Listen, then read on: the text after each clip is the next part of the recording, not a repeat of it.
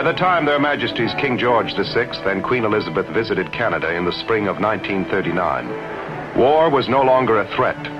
It was a dead certainty. The only question was, when?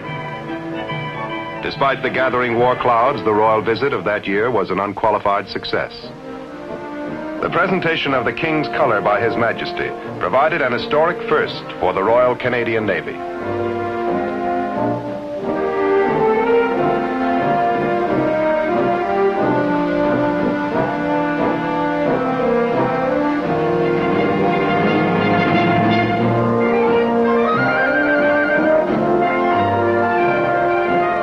During the visit, Canadian destroyers served as constant escorts to the royal party. And upon his departure, the King sent a special signal of his appreciation to Skeena and Saguenay. Thank you for your escort. Goodbye and good luck. His Majesty's good wishes were timely, for Germany was now openly preparing for war. When war was declared on September 3rd, 1939, the mere knowledge that such giant ships as Bismarck existed would haunt Allied shipping in the North Atlantic.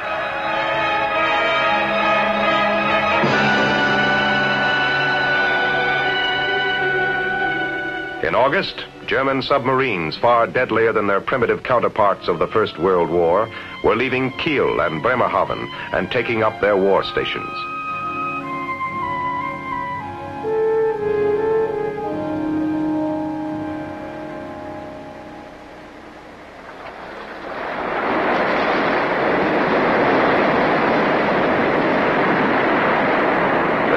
Of the German high seas fleet were battle-ready and provided a formidable array of sea-going destructive power.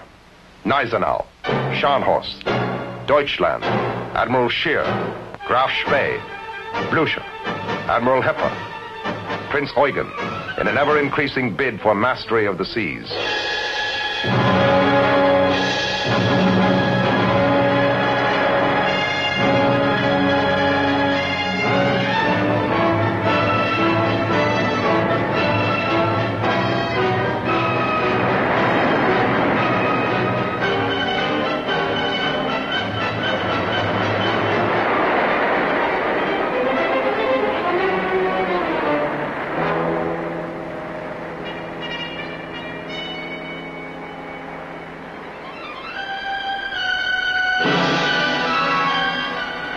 Navy braced itself to meet the challenge.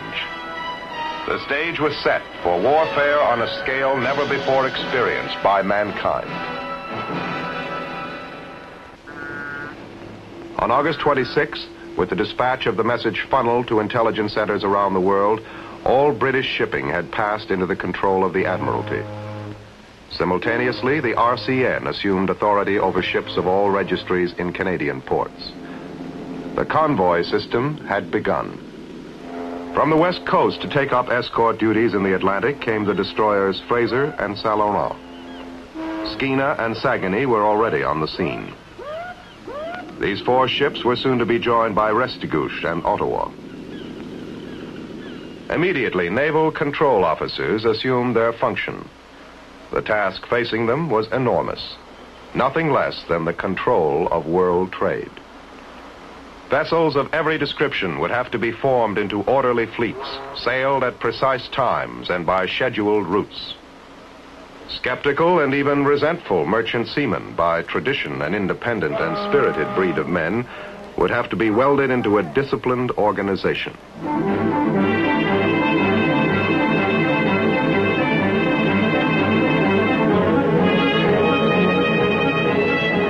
Halifax came to life with the grim vitality of a key port in a world at war. As in 1914, craft of all descriptions, from luxurious yachts to austere fishing trawlers, were bought or borrowed to meet the needs of the Navy. The organization of the great merchant fleets got underway. The first convoys began to set out.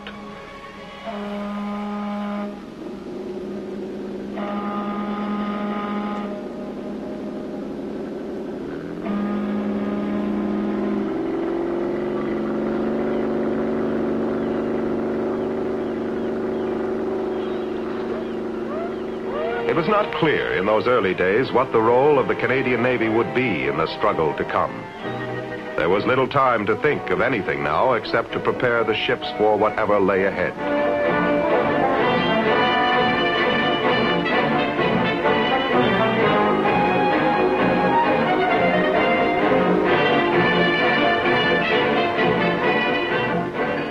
On their first escort mission, Saint Laurent and Saguenay took convoy HX-1 out beyond the Halifax approaches, where the larger ships of the Royal Navy would take over. Fraser took her turn with the first of the so-called fast convoys. Skeena followed with convoy HX-2. On November 17th, the new Canadian destroyer Assiniboine arrived from the United Kingdom. She was on convoy duty the next day. Now, 2 convoys a week were sailing from Halifax.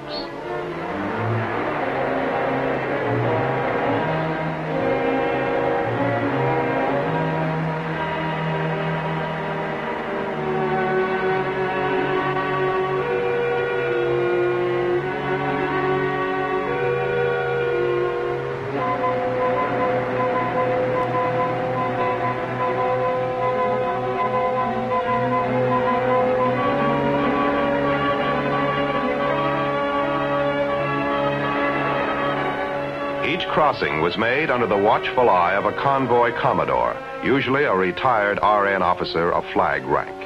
His was the responsibility for the discipline of the entire convoy. Not the least of the hazards which confronted the merchant ships and their escorts was the treacherous North Atlantic. The pounding sea exacted its toll in fatigue upon men and ships alike.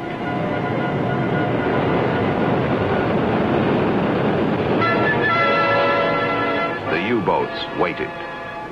Their patrol line formed a chain of destruction from the north of Ireland to the coast of Portugal. All ships steaming in and out of the UK would have to pierce this barrier.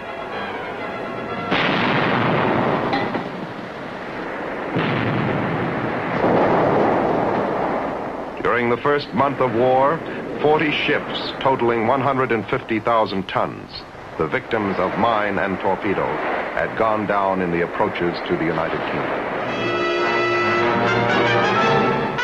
The elusive raiders of the German surface fleet and the deadly pocket battleships cast their threatening shadows over every Allied ship at sea.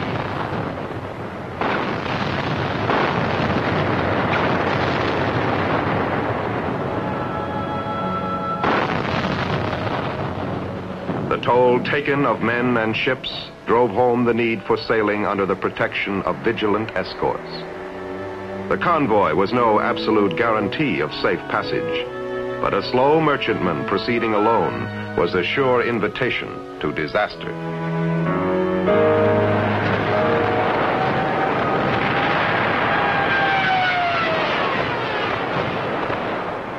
By spring of 1940, the Allied forces suddenly found themselves with their backs to the sea.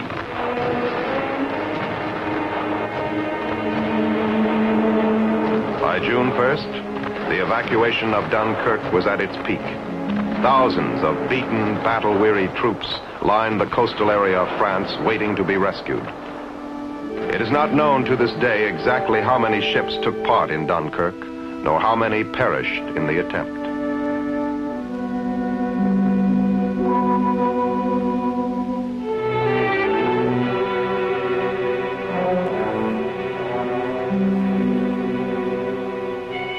With invasion an imminent threat, Canada was urged by the Admiralty to send every available ship to the United Kingdom.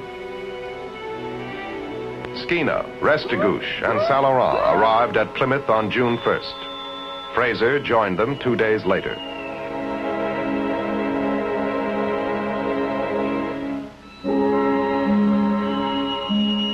These would be the first Canadians to engage the enemy. They would all fight bravely, and with the loss of Fraser on June 25th, some would die. Canada had begun to build ships to answer the need for escort vessels made more urgent by the loss of Fraser, Marguerite, and the crippling of Saguenay. Under the Lend-Lease program, 7 destroyers were obtained from the United States Navy. Canada's share of 50 such vessels turned over to the Royal Navy. They were immediately put into service, for now Britain's very survival depended on the convoys getting through.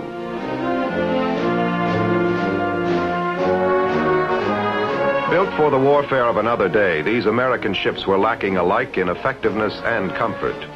The crowded quarters and the convulsive heavings of these ships in heavy seas tended to make life below decks a claustrophobic nightmare.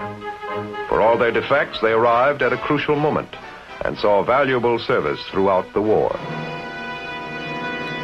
The capture of the German merchant ship Weser by the armed merchant cruiser Prince Robert was the first of many successful actions by this converted luxury liner and her sister ships Prince Henry and Prince David. The Prince ships were, until 1943, the heaviest units in the Canadian Navy. The Royal Navy by 1941 had contained the German capital ships. Bismarck and Graf Spee had been destroyed, and Scharnhorst hugged the protection of the Norway coast. The threat of the surface raider in the Atlantic had lessened. Increasingly now, troop convoys carried Canadian Army personnel over to the United Kingdom for advanced training. Their objective?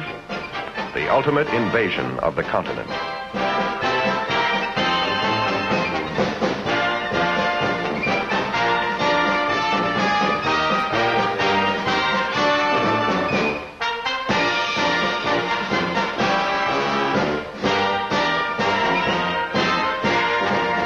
As the Canadian shipbuilding program expanded, more and more corvettes and minesweepers began to move out of Canadian shipyards.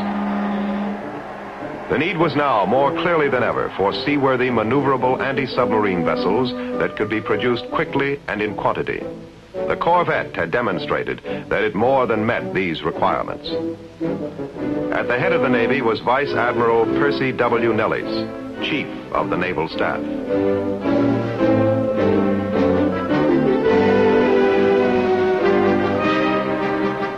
The need for men was as great as the need for ships. An accelerated recruiting program brought thousands of eager recruits into the shore establishments for basic training. But shore training was, of necessity, only a first tottering step toward seamanship. Their real training would begin at sea. To free men for sea duty, nearly 6,000 members of the Women's Royal Canadian Naval Service took over shore-based responsibilities. The convoys continued to make the long, hazardous voyage across the Atlantic. At best, life aboard ship was uncomfortable and monotonous, and in winter the story was often one of incredible hardship.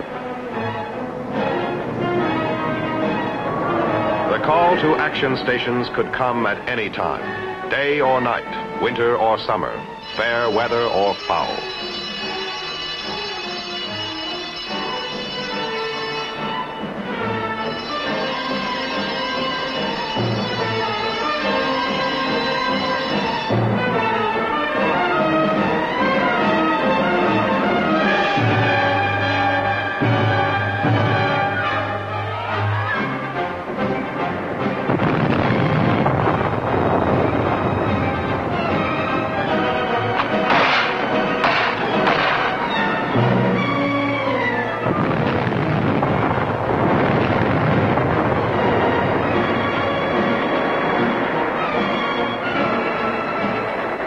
Grim statistics recorded the toll. Only one U-boat destroyed for every 10 merchant ships lost. and for every ship being built in Allied shipyards, 2 sent to the bottom of the ocean.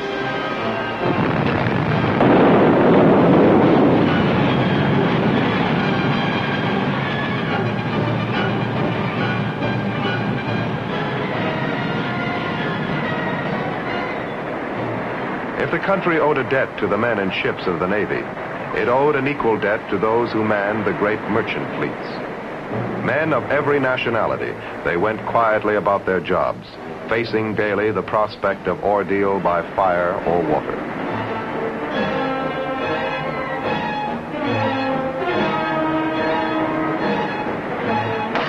On September 10th, 1941, 2 corvettes, Chambly and Moose Jaw, contacted and sank U-501. This was the Royal Canadian Navy's first kill.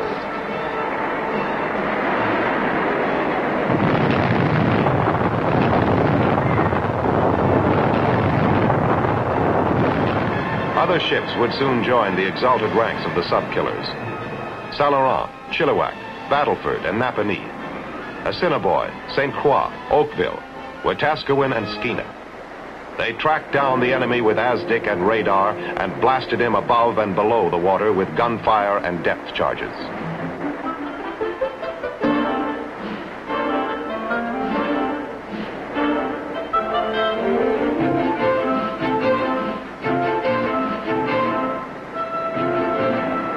No longer could the members of the RCNVR be considered amateur seamen. Reserve officers from every walk of life across the country were now to be found serving in every capacity beside the experienced men of the RCN and the RCN Reserve. Recruits came from every ethnic grouping, every social and economic class. Some of the Navy's finest seamen came from the prairie regions, men who, before their service, had never known salt water. Life at sea came as an experience for which they were completely unprepared. But they were determined and adaptable. If you don't know who we are, we're the RCNVR. Roll along, Navy, Navy, roll along. Oh, we join for Monday. That almost overnight, a nation of landlubbers could be converted into a sea-going power was one of the most remarkable achievements of the war.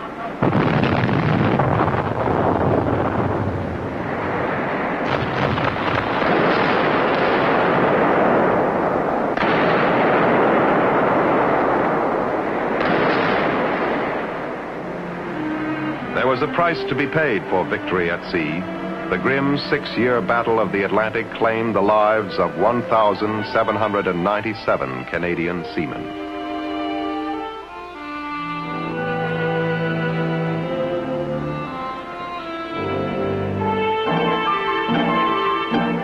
Torpedoed, mined, bombed, lost in collision, the ships died too.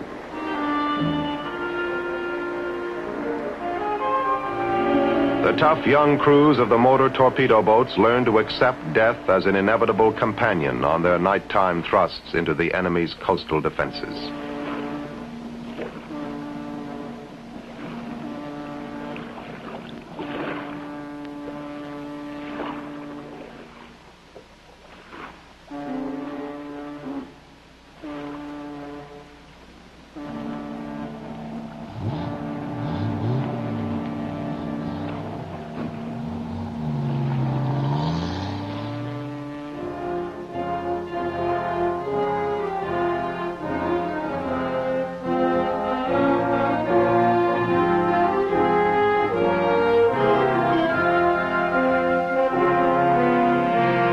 Whatever the losses, the fight went on. As the war progressed, the advantage slowly shifted to the Allied cause. The Navy began to think less in purely defensive terms, and the growing significance of the aircraft carrier added a new dimension to the Navy's offense at sea.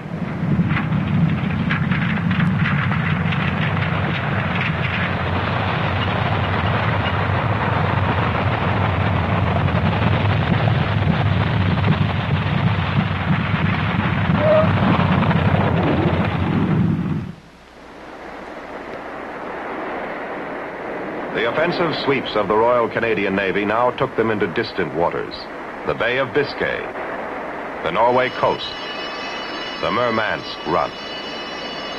In the forefront of this offensive were the Tribal-class destroyers. The Tribals were designed not for convoy escort, but to sweep the enemy from the seas once the Atlantic battle had been won.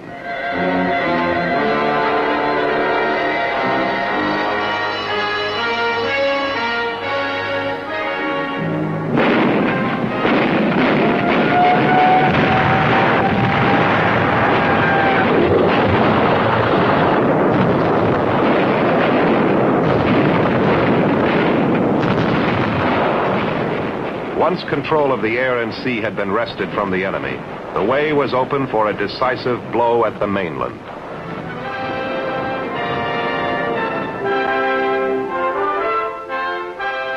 On June the 5th, 1944, Operation Neptune, the marine phase of the invasion, began.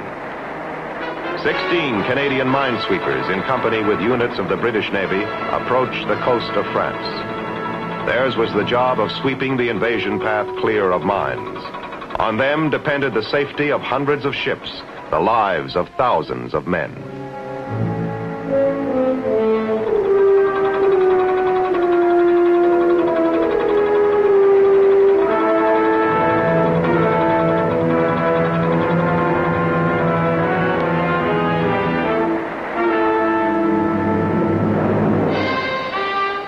On June 6th, the invasion fleet set sail.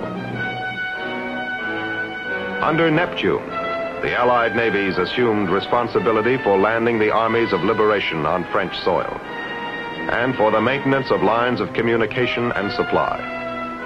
The Canadian Navy was an integral part of this plan.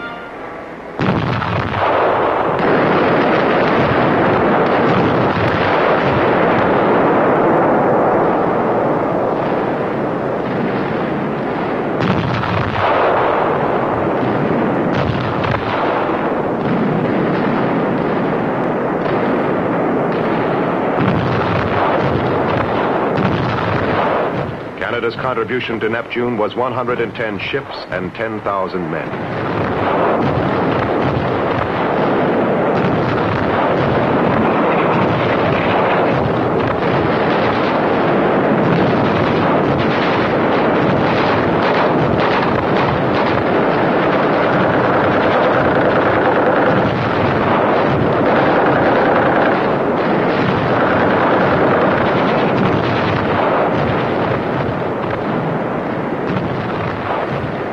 German defenses gave in grudgingly. But by evening of June 7th, the invasion was considered to have been successfully established.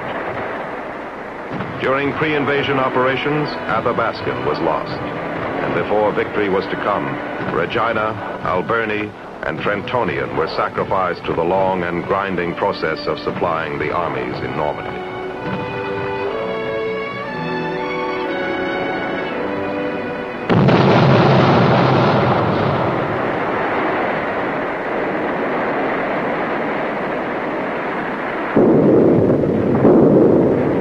Troops crashing into the heart of Germany and the growing refinement of anti-submarine devices like the Hedgehog, time was running out for the once arrogant U-boat fleet.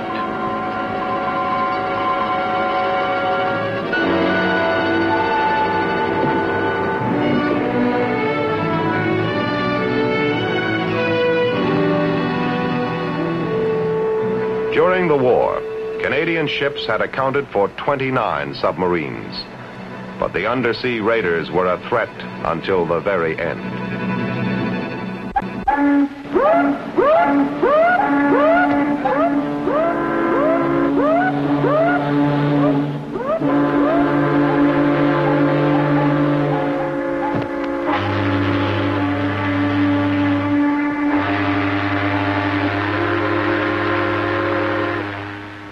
Over the 6 years of war, a force of 2,000 men had grown to 90,000.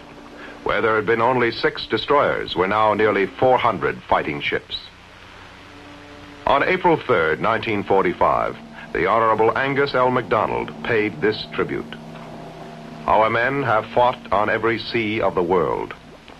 Soon they will come back, those who are left, back over the great oceans where their laurels and honors have been gathered. They will come back to knit up the raveled skein of their lives, and some of them will dwell far from that element which was once their home and their battleground. Yet I venture to say that so long as memory lasts, the recollection of these great days will be with them, and along with the consciousness of duty done, they will carry in their hearts forever the image of a gallant ship and the spell of the great sea.